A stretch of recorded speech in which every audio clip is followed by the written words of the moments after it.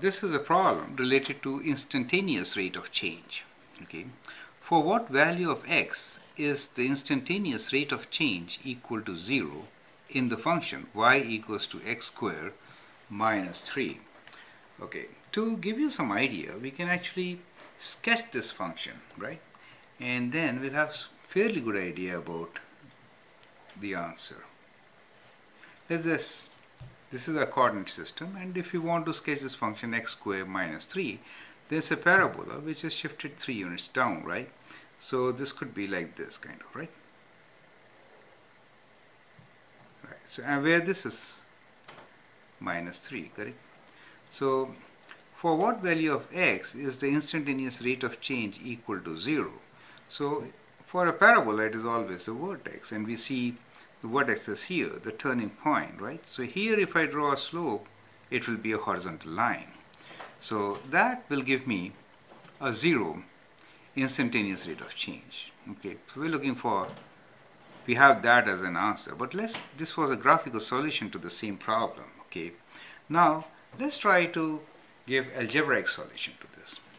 Now algebraically, if you want to find instantaneous rate of change for a particular function, then what we can assume is that we should consider 2 points, and let the 2 points be, let's say, one at point A and the other one as a plus h, right? Where h is a very, very small quantity. We say where h is approaching kind of 0, okay? So it's very close to the point A, okay? So, and let's assume that point A is the point where the instantaneous rate of change is 0, okay?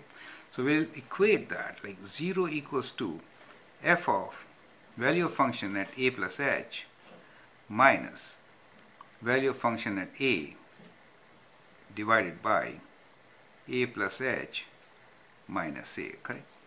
Which is as good as writing f of a plus h minus f of a over a plus h minus h will be h. Okay? So here h is approaching 0. It is not 0, but it's very close to 0, right? So when h is very close to 0, we will neglect the terms like h square and all, because they are going to be very, very small. Okay, so that's how we'll get a simplified expression from where we can find the value of a. Now since they want instantaneous rate of change equal to 0, we put 0 here, right? And that's the instantaneous rate of change, right?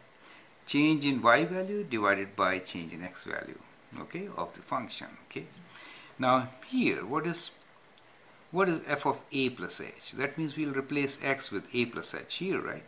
So we get here a plus h whole square minus 3. This is my f of a plus h, right? Minus f of a is I'll plug in a here, right? So I get a square minus 3, correct? So, and this thing is divided by h, correct? So let me divide this by h. This is how it is. And now we can expand this. So a plus b whole square is a square plus 2ab plus b square, right? So we'll use that and then expand this. So if we do so, we get a square plus 2a h plus h square minus 3 minus a square minus 3, right, over h.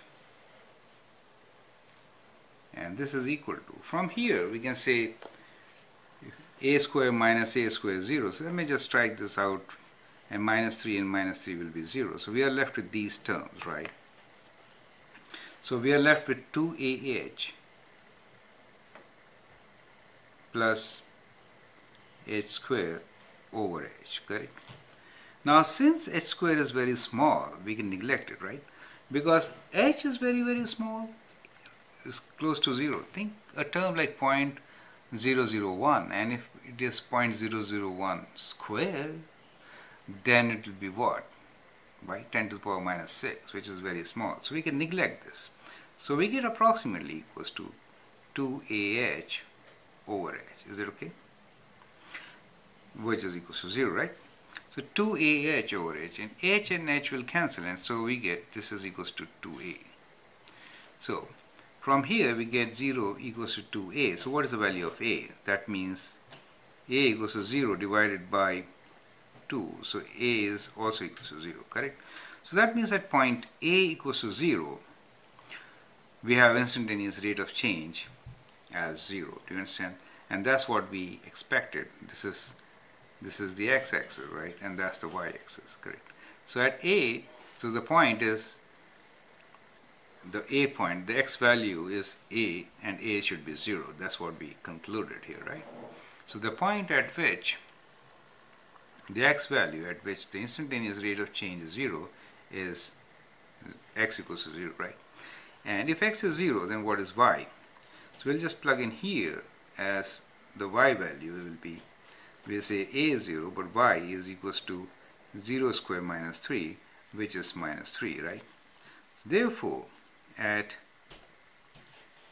0 minus 3, instantaneous rate of change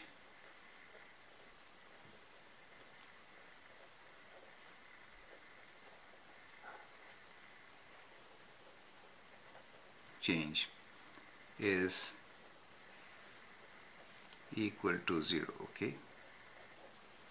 So that's how we do it. So let's review this, right? So we assume, let there be a point A, x equals to A, right? This is at x equals to A that we expect